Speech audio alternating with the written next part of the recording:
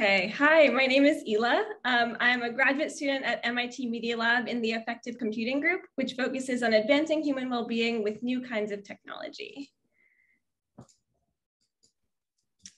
Okay, so for our project, our team would like to customize a mobile game called The Guardians to help improve the mental health of Pittsburgh University campus workers. We want to focus on campus cleaning crews, janitors, and food service workers. This feels important because these groups tend to be the lowest paid on campus and sometimes don't receive adequate health benefits.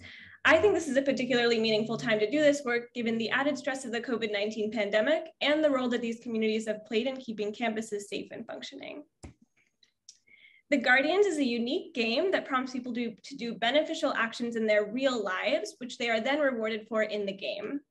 It embeds an evidence-based psychotherapy technique called behavioral activation, which has been shown to decrease depressive symptoms. This technique is really helpful, but typically people have a hard time sticking with it. By providing in-game rewards, the Guardians has been shown to massively increase long-term retention.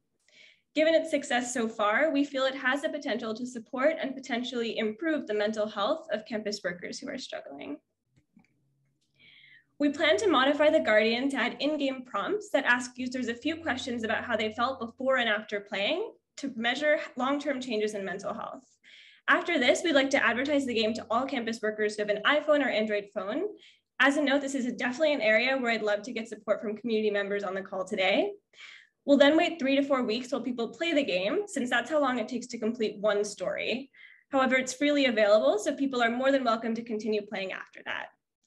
Lastly, we plan to analyze the game data to measure its success. One important measure will be how many campus workers try the game at least once, and another will be whether campus workers who do play the game actually feel better after doing so. This will give us important information on how to improve the game moving forward. In total, the project will cost $3,267, the majority of which is to modify the game itself. You might be wondering, who is this team I keep referring to? So I received my BA in psychology from the University of Pennsylvania, and I have experience designing a variety of tech tools to improve mental health for and with marginalized communities. I plan to work closely with Craig Ferguson, who's been the leading software architect for the Effective Computing Group for 8 years. And I'll also collaborate with Rob Lewis, who's a PhD student at MIT Media Lab, who's currently running a study with the Guardians in another vulnerable population. And finally, this project will be under the mentorship of the Effective Computing Group's founder and director, Dr. Rosalind Picard, an award-winning MIT professor with decades of experience innovating new health technology solutions. I'm really excited about this opportunity to support important members of the Pittsburgh campus communities and potentially make them happy enough to dance, just like our little Guardian characters. So thank you, and I look forward to hearing your questions. Well, thank you as well. Let's call to the stage our judges. And now, do they need to dance when they come on the stage? That's my first, they do. Okay. All right.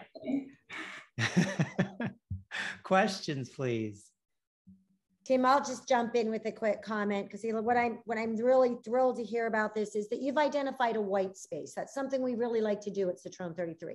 What population is perhaps not being addressed? So addressing the population of the healthcare, the workers and the frontline workers. Really happy to see that. And then the other thing that really is just chiming on what's really important is that you're going to actually analyze that data. You're going to come back and say what impact are you making, what's effective. And for all our contestants, that's what we ask of you to do. It's okay if it's not as impactful as maybe you thought it might be in some areas or not. You know, it's the lessons that we don't learn is that we really miss opportunities. So I just think that's phenomenal. And I think when you're looking, I think where we may be able to plug in when we talk about partners we have a great relationship with JED Campus, which is in over 400 campuses across the country and actually comes in and does exactly what you did. Looks at every single aspect of a college and what contributes to the mental well-being and the mental health. So I think we could even get your program in their consulting program, you know, because they teach the janitorial staff how to search for clues, how to search for things. So we'll make that connection among others, but really excited to see this come to fruition. And thank you for joining us from MIT. Thank you, and would love to get connected with that organization. It sounds really perfect. Thank you. Hi, I'm Pendle, and I just want to know if this app is already up or not because the icons look so cute and like I'm so excited for this to come out if it hasn't already. Yes, so it is out. You can download it. We have it for iPhone and Android. And then we're also coming out with a new realm, which you can find very soon. So stay tuned for a new version, but there is a current version that is exciting. And that's what all of our research has been using so far. Awesome. It's so cute. Tell us about the name Guardians.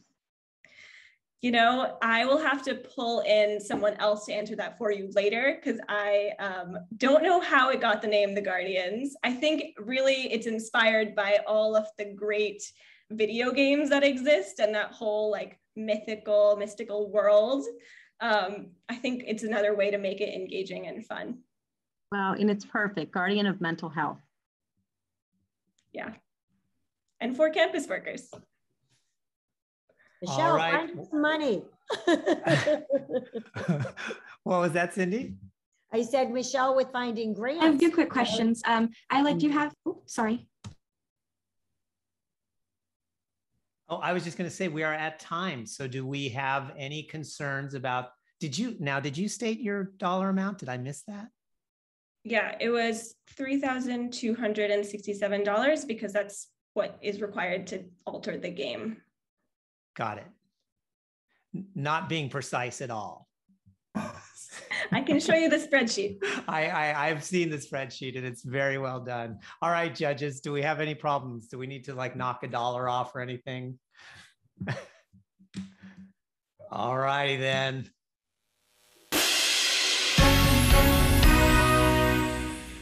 Yay, thank you. Thank you so much.